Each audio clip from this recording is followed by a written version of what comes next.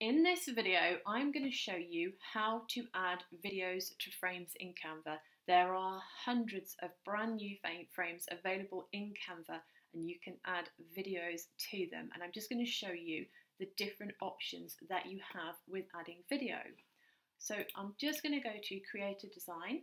I'm going to go for my trusty Instagram post size. I love this just because it's a nice plain square. And I'm going to go over to Elements. And I'm going to type in frames. So first of all, we need the frame that we're going to be adding the video into. There are absolutely loads and loads, especially all the brand new ones that Canva have recently added. There are so many different ones. I'm just going to scroll down a little bit because I want to show you the new letter frames. They are just here. And I'm going to show you a quick couple of ways of how to add videos to them.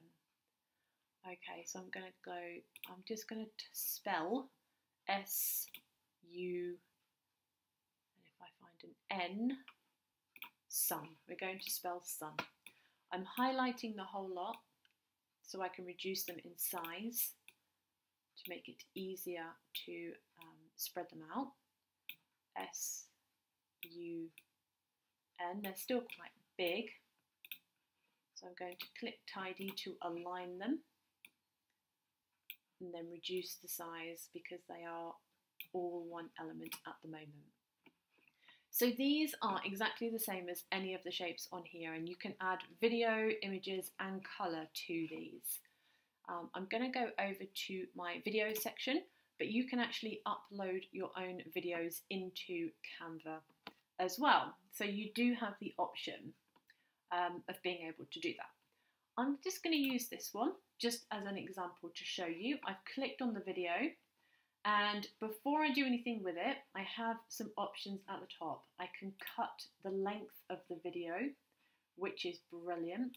So I can either drag it in this side, or I can drag it in this side and I can crop the video if it's too big. I can click done, and then I can crop the size of the video as well. And I can flip the video, which is brilliant. And I can animate the video so I can make it do different things as it comes into the design. But what I'm going to do today is I'm just going to drag it into the S, and then I'm going to double click, drag that back to the beginning. I'm going to double click the actual video and I'm going to stretch it across my complete letters. As you can see, it's gone across all three letters. I'm going to click the video again and drag it into the U, double click, and then resize it so it's the same size. And you can see underneath in the S, the hand, and I'm going to align it with the hand on top of each other. I'm going to do it with the third one. So it's click your video, drop it into your letter, double click on it, and then make it the same size as the other two. And again, I'm going to align the hand. So as you can now see, it looks like the video, one video stretched across three shapes. This may not play properly, but we'll just have a go. It's slightly out of line because my internet's not great. But you can have a video playing across multiple letters. I would need to just realign a couple of these.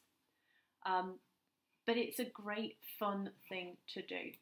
So you can stretch the video out across your multiple letters, and then when it plays, they will all play at the same time. So that's just a quick overview of adding videos into shapes, into your frames, and then just an extra one on how to stretch it across multiple shapes so that it looks like one video. I hope that has been of value to you today.